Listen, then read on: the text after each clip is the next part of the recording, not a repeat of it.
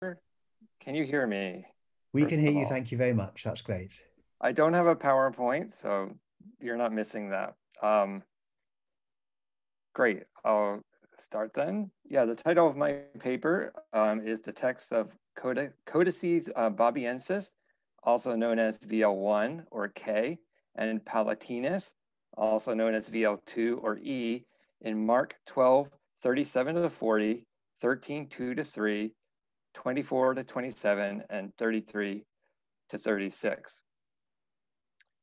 Representatives of the four main Old Latin text types, according to the Vetus Latina, are attested together in just two places in the Gospels, in certain verses of Matthew 12 through 14 and Mark 12 and 13. This fragmentary intersection of texts is created by lacunae in the so-called Old African and Recent African text types, represented respectively by VL1 and VL2. In Mark, VL1 begins at Mark 8:8 and continues to the end of the Gospel, while the continuous text of VL2 begins at Mark 1:20 and ends at Mark 6:9, except for brief fragments in Mark 12 and 13, where these texts overlap. It has long been recognized that in certain places, the text that survives in VL2 incorporates later elements, particularly of the Italian text type, which is unsurprising given the 5th century date and northern Italian provenance of the manuscript. At the same time, this text is cited as a distinct stage in the development of the version that arose sometime after Cyprian, but before the early European text type, through a fresh consultation of Greek texts of a so-called Western tradition. But how are we to determine which elements of the text belong to the 3rd century and which elements are more recent? How are we to discern which readings derive from the Vorlage and which belong to the translation event? And if either of these points is in question, how are we to claim that this text represents a distinct stage in the development of the Latin version?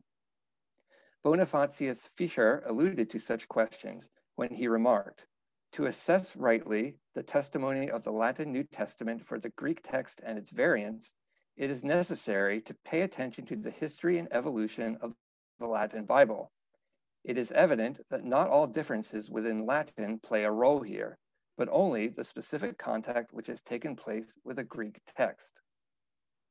Fischer calls attention to the crucial problem of distinguishing material introduced by translators, editors, and copyists within the version from material that derives through contact with Greek texts, as well as the need to consider this material in light of the history of the version, that is, to consider it first in a versional context before turning to the Greek tradition for an explanation.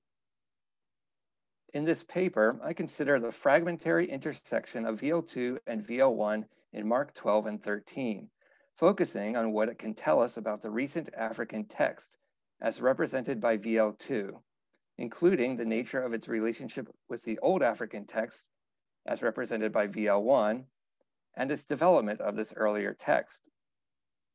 In light of the problem raised by Fischer, I inquire as to the extent to which these developments arose through contact with Greek texts versus internally within the version. I suggest that it is misleading to regard the so-called recent African text as a 3rd century translation, representing a distinct stage in the development of the Latin version, for at least two reasons. First, in our fragment, there are no readings where VL2 diverges from VL1 that require contact with Greek texts. And second, occasional parallels with so-called Western Greek texts elsewhere in Mark typically follow patterns that reflect the method of the translators in places where no Greek model exists, suggesting that these readings too arose in translation by contact with a so-called Western text. It is possible then that the producers of this text performed no new Greek translation, but simply edited materials that already existed in Latin, and hence that its principal contact with Greek texts, to the extent such contact may appear necessary, is through other Latin gospel texts, including possibly the Vulgate. If so, the so-called recent African text type represents an old African text revised to agree in certain places with contemporary late 4th or early 5th century readings found in the Italian text and the Vulgate, rather than a distinct early stage in the development of the Latin version. Retransmission of the Old African text. When we encounter extended verbatim parallels between VL2 and VL1, the most economical reconstruction is nearly always that the recent African translators simply took over material from the earlier stage of the version. Thus, in Mark 12:38 and 13:26, 27, and 34, VL2 transmits significant portions of the text found in VL1, though sometimes this material is also transmitted by later stages of the version, raising the question as to whether the recent African text has been at least partially impacted by these later stages, given the date and provenance of VL2, our only witness to this text. Therefore, our best evidence that the recent African text rests on an old African base consists of mutual agreements between these texts against the rest of the Latin version, where we occasionally find the support of other African or mixed African witnesses. For example, in Mark 13:2, VL2 and VL1 agree with two other African witnesses, Cyprian and VL6, with the addition of in templo after relinquitur against all other Latin witnesses. Yet despite the significant number of exclusive agreements between VL2 and VL1, these witnesses diverge nearly as often as they agree. Some of these variations are likely attributable to 3rd century development of the African text, but others are likely attributable either to later traditions or to the editorial work of the producers of the text found in the 5th century manuscript VL2. Changes assignable to translators, editors, and copyists. It is clear that Latin translators, editors, and copyists sometimes introduced changes to the version as they found it without reference to Greek texts in the interest of producing a text that was more accessible in translation.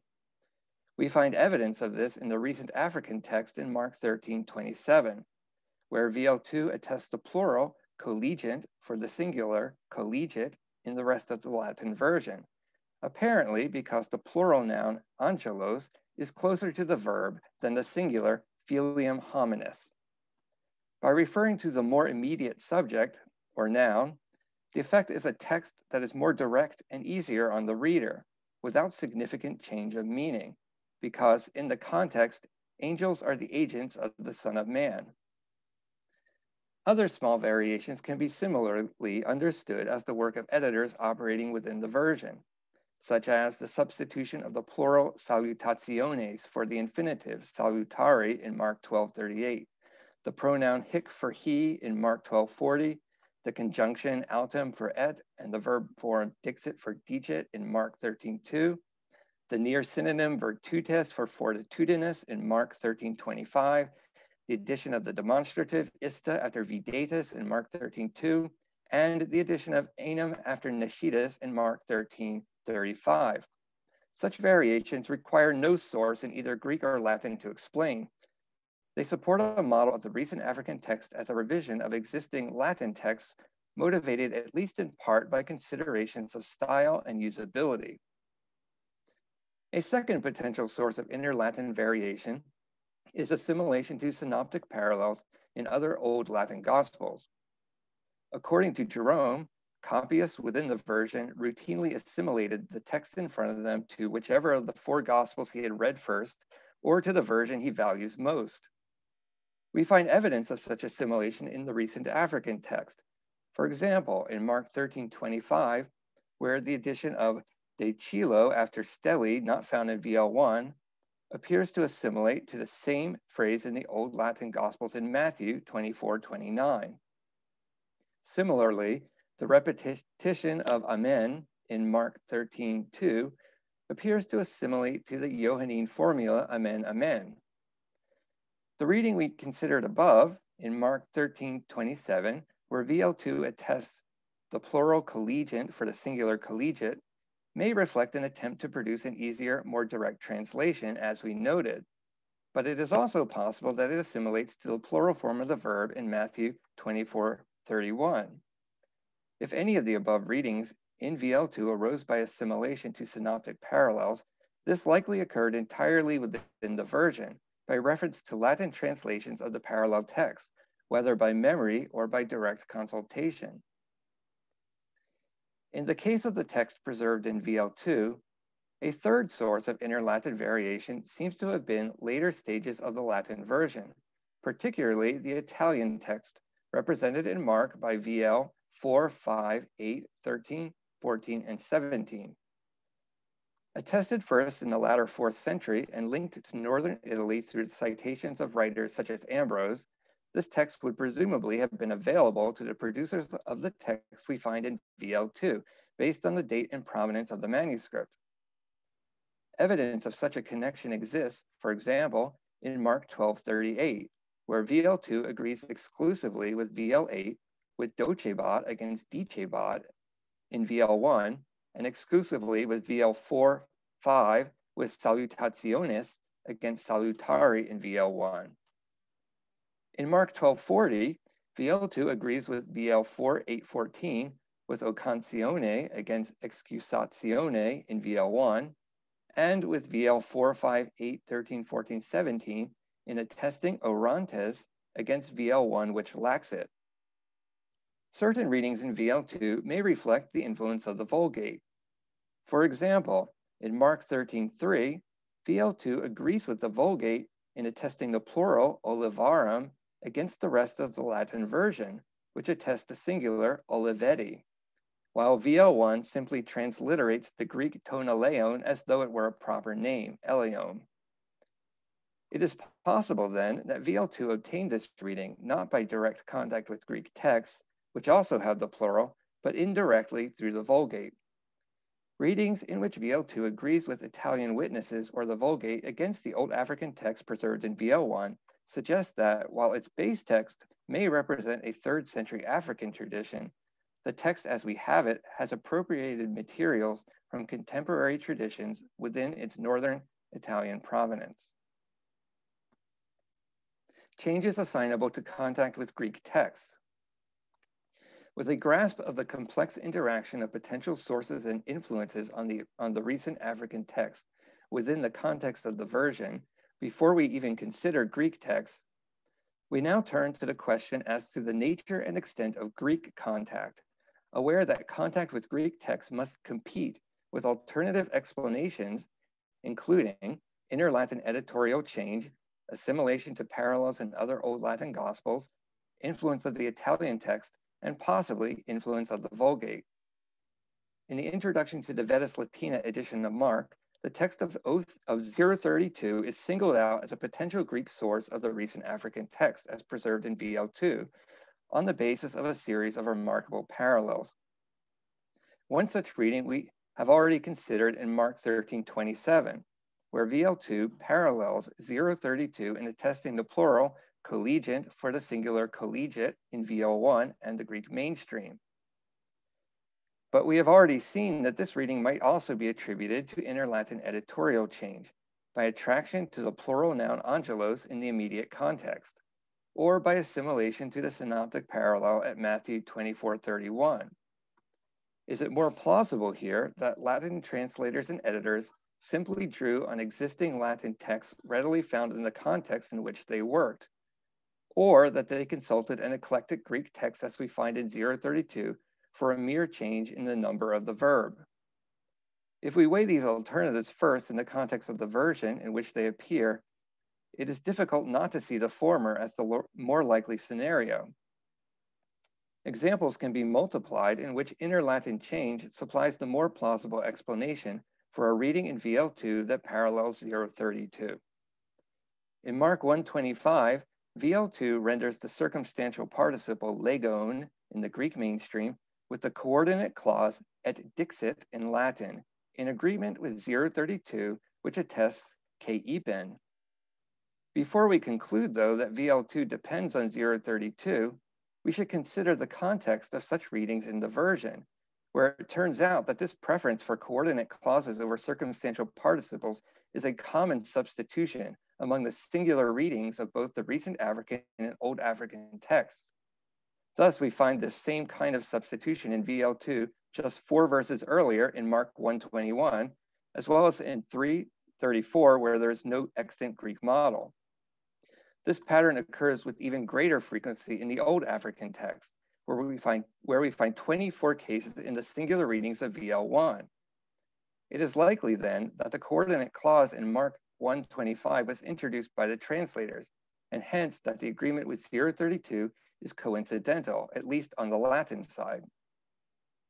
In Mark 1:41-43, VL2 agrees with 032 in the omission of the entire phrase e katharisti ke embrymisamenos αυτό, as found in the Greek mainstream. Here, 032 omits the additional phrase exevelon afton, supplying a clue that VL2 could not depend on its text, or at least not the text presently preserved in 032. But before we even consider the Greek text, we should observe that such omissions are common in both of our so-called African texts, where the translators were evidently comfortable abridging the text, and particularly in compressing various forms of parallelism, as we find here. For example, in Mark 4:2, VL2 is our only witness that truncates the second half of the sentence.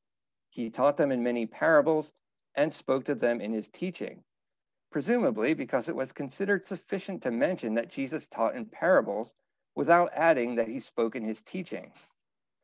The omission of short phrases in parallel is even more frequent in the Old African text, where we find 15 examples among the singular readings in the absence of any Greek model.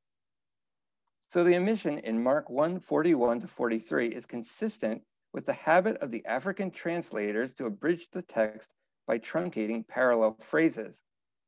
Given that the omitted text consists of 2 coordinate verbs in parallel with a third coordinate verb at iechit, it is clear that the text of 032 is unnecessary to explain the reading of VL2 in this passage.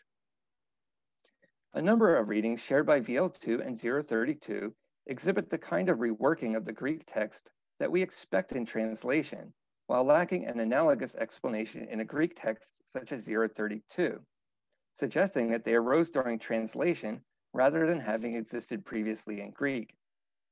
It is difficult to see what these readings accomplish in a Greek text, but in Latin they make sense as attempts to render the Greek text effectively in translation. An example of this is the preference for the infinitive predicare for the hina clause, ina ke eki karixo in the Greek mainstream in Mark 1:38, for which we find the parallel karisin in 032. But substitutions of verbal nouns for clauses and vice versa occur with some frequency among the singular readings of both VL1 and VL2, readings most likely assignable to the translators and hence requiring no Greek text to account for their development. It is quite common to find African readings that simply rephrase the Greek text using alternative words, diction, and word order, a rather mundane occurrence in translation.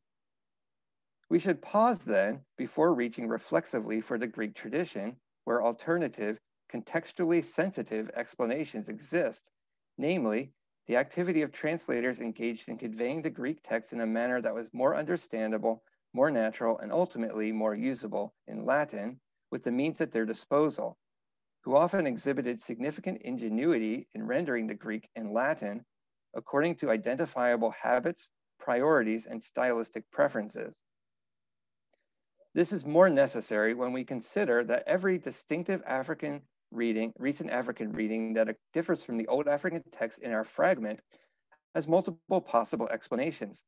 As noted above, the reading collegiate from collegiate in Mark 13:27 might be explained in terms of inner Latin editorial change, assimilation to synoptic parallels, or contact with Greek texts, while other readings in our fragment can be explained in terms of influence of the Italian text or the Vulgate.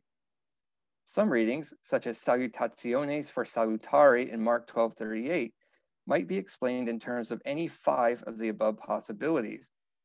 Close examination of our fragment reveals that in no case is contact with Greek text the only possible explanation for a reading in VL2 that diverges from VL1. And given the weight of the context in considering alternative possibilities, seldom is it the best explanation. On the other hand, we should expect the influence of Italian texts to be a constant possibility, given the fact that this text prevailed in the historical context in which the text preserved in VL2 reached its final form. The predominance of Latin texts in this context, the relative insularity of the Latin version in this later period, and the breadth of alternative explanations encourages us to be somewhat parsimonious in our assignment of any of these readings to direct contact with Greek texts. In our fragment, Greek readings are simply unnecessary to account for any of the differences between the Old African and recent African texts. In conclusion, one way to understand the recent African text is to view it not as an African text of the 3rd century, but as a 5th century text of Italian provenance constructed on a somewhat older African base, whose representation in Mark extends to just over half of the text that has come down to us in VL2. The crucial question is whether any Greek texts were consulted at all in the development of the newer text, since we find that the habits of the so-called translators frequently render any contact with Greek texts entirely unnecessary, whether in our fragment or elsewhere in Mark, including the remarkable series of parallels with 032. It turns out that these parallels between VL2 and 032 consistently follow patterns attested in the singular readings of both VL1 and VL2, readings most likely assignable to the translators and editors, such as the omission of repetitious and parallel phrases, epexegetical asides, tangential details, material implied in the context, and connecting narrative within dialogue, along with a preference for simplicity, directness, and alternative renderings of Greek words that slightly change the meaning of the original. We find that in accounting for variation in VL2, the text of 0 to 32 as we have it is essentially superfluous. In our fragment, we considered a range of possible explanations for recent African readings that diverge from the Old African text, including inner Latin editorial change, assimilation to parallels in other Old Latin Gospels, influence of the Italian text or the Vulgate, and contact with Greek texts. We found that many of the readings in which VL2 diverges from VL1 have multiple possible explanations, underscoring the complexity of the problem in ascertaining the origins of the recent African text. When we consider the numbers, inner Latin editorial change can explain 38 of 40 readings, where VL2 diverges from VL1 in our fragment. Influence of the Italian text or the Vulgate can explain 24 readings, contact with Greek text can explain 20 readings, and assimilation to parallels in the Latin Gospels can explain 15 readings. With so much ambiguity and so many potential vectors of change, it is clearly impossible to discern with any degree of certainty how a particular reading in the recent African text came about, except where there is complete agreement with the Old African text, in which case it can be presumed that the reading was simply taken over from this earlier stage of the version. Significantly, in no case is contact with Greek text the only possible explanation for a reading in VL2 that diverges from VL1 in Mark. Given the date and provenance of VL2, our only surviving witness to the recent African text, it is distinctly possible that the only contact of this text with the Greek tradition occurred indirectly through the Vulgate and through witnesses to the Italian text, which themselves may depend in part on the Vulgate. A plausible reconstruction of the recent African text, then, is that its producers were impressed by the antiquity of the Old African text, which they adopted as a starting point to which to add contemporary elements of the Italian text with which they were familiar. In a parsimonious reconstruction, it is likely that the final producers of the recent African text as we have it consulted no Greek text at all, and possible that they did not even know Greek, in which case it is more accurate to refer to them as editors than translators, and the product of their efforts not as an early stage of the Latin version, but as a singular example of a highly mixed late Latin edition of the Gospels.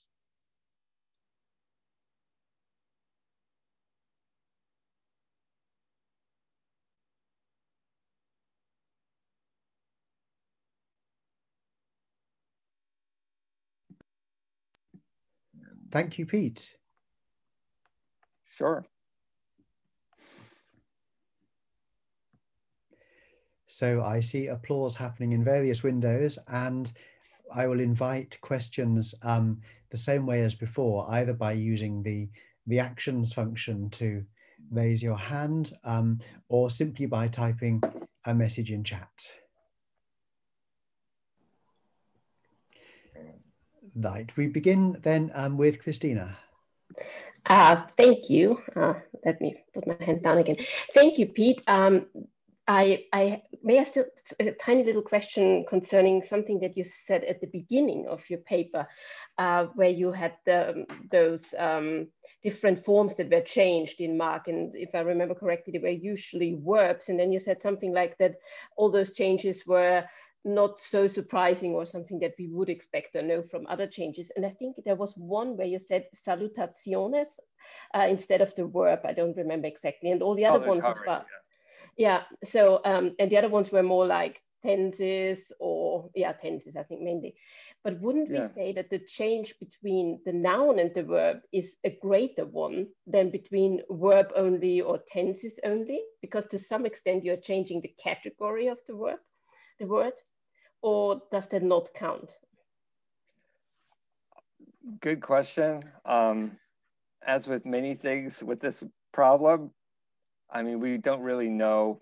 We have to try to put ourselves in that context and being an editor or translator.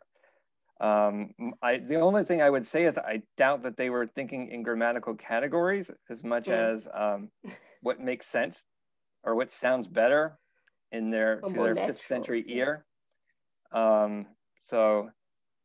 But good question, because all this is open. And I mean, when I say not surprising, I mean, I'm ready to be surprised because there's always new evidence and new ways to look at things. So yeah. Oh, thank you. Yeah, I agree. There's so much to explore. Thanks very much. I have Jeff Jenkins next in line. Thank you for your paper, Peter. Thinking about the various ways in which the Gospels in various forms and various languages can influence each other, it's striking, I think, that Matthew seems to be, in Greek at least, the most textually static, and to have influenced the other Gospels. And we think we know why that is, because Matthew was the most popular text in the early church. And there's an irony in it, isn't there? Because Matthew borrows from Mark, and then no sooner has he done that than his gospel text starts influencing Mark backwards. I wonder whether the same could be said for the Latin Gospels. Presumably not Matthew, although I'm only guessing, but that it's clear, perhaps it's clear that one of the Gospels is dominant, perhaps the earliest one translated, over the others.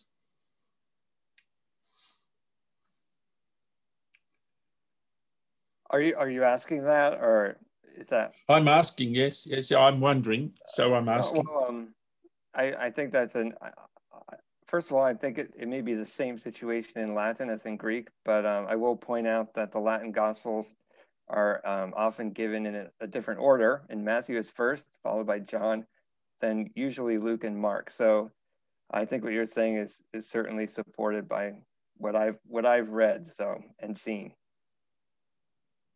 And also in the readings that we saw, in many cases, in the recent African text, they do parallel, where they differ from the older African base, they do happen to parallel Matthew in many cases, the Messian parallel. So it could be argued that Matthew is the cause of those readings, although I will also point out that we have to consider that there are other reasons for almost all of these variations.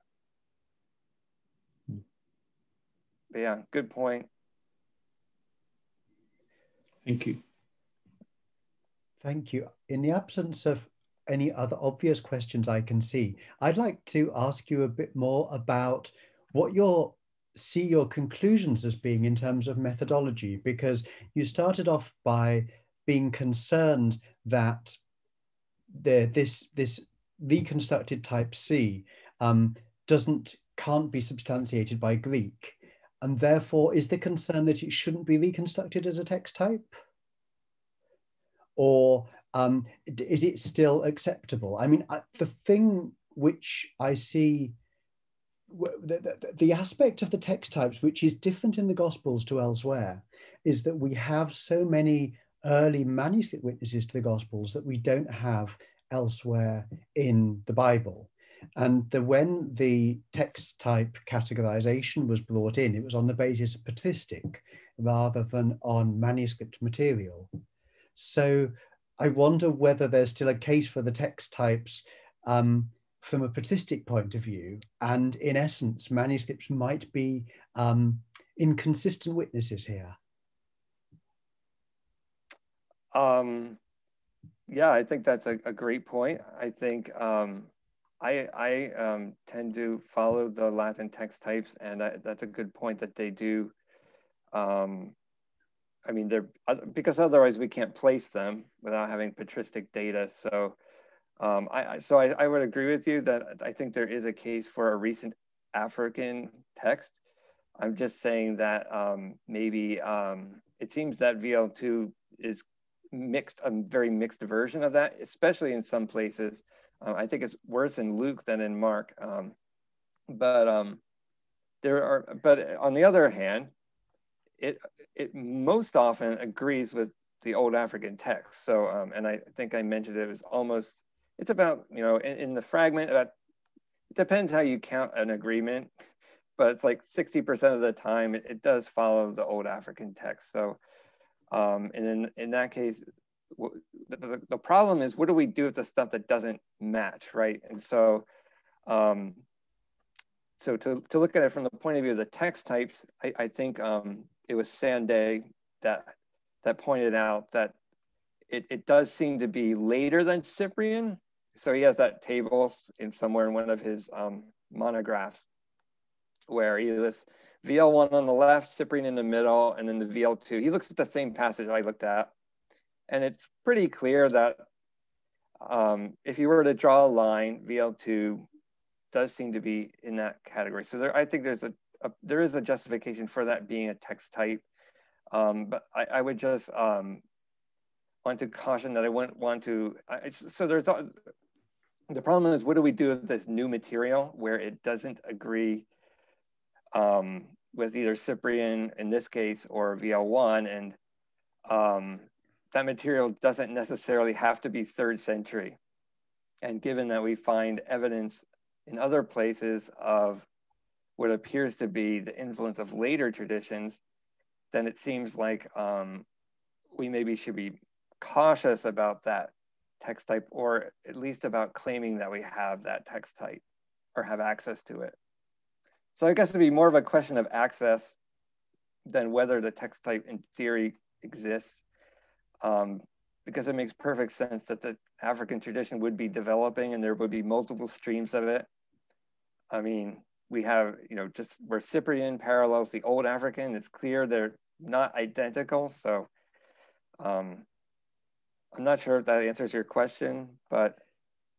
Yeah, it goes some other way to addressing it. It makes me wonder whether it would also be helpful to look at, say, text type I as well in the same cases, to see whether in text type I you're getting the same thing of sort of 50–60% agreement with the earliest text, and then a different set of variations coming off, and the extent to which you could be confident that text type I, the variations in that could be explained with reference to the Greek, or simply with internal reference to changing Latin practice. So, I mean, what you've shown in terms of getting the information together for text type C, which is a bit unusual that we have so much of this text type extant in a single, or potentially in a single manuscript, it would be interesting to compare that with the other full text type we have at this point, which I think is I and also D to an extent, although D is very complicated anyhow, to see whether they're all coming from the same source and the extent to which anything actually involved a revision based on Greek before Jerome came along. Right. Because otherwise I'm worried that you're going to say, if you did discover the revision that seemed to have a Greek base in text type C, you said, oh, well, it's copied about the same time as the Vulgate, so it's probably Jerome who's coming along and making this change here. And I'd just be interested, because I'm not sure that there has been a study to try to pin down what the Greek differences that underlie the Latin text types might be. As you say, you know, you can put the Fear Gospels, you can put the VL and O32 across the top and say there's a lot of readings here that look like they parallel Latin. It's not causal; they weren't necessarily in this particular form that they have this parallel with Latin tradition, but nevertheless, these readings do seem to match a lot of what's going on in Latin tradition for whatever reason that might be. Right. Yeah, there's definitely a desideratum for more work that looks at the what I would say is missing, and where the desideratum would be is considering the Latin. And I know Burton's study was actually really good for considering the version on its own terms, but it's more linguistic, but maybe a more textual study like that would get at those questions. Super, thank you. Mm-hmm. Are there any questions based on that, or further observations that people would like to make in the general session? Georg, yes. Happy yes, to unmute hello. yourself. Thank you. Yes, thank you, Peter, for your paper. I have a question that perhaps I may put like this.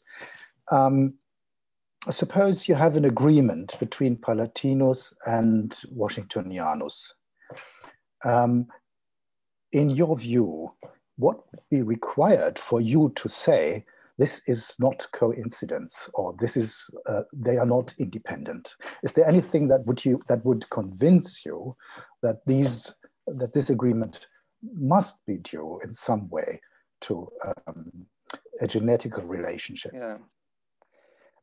Yeah, so this gets at a very, thank you, Georg.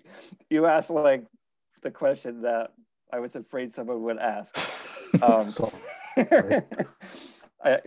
So thank you. Now this has to be asked because I don't believe they're coincidental, because they're too coincidental.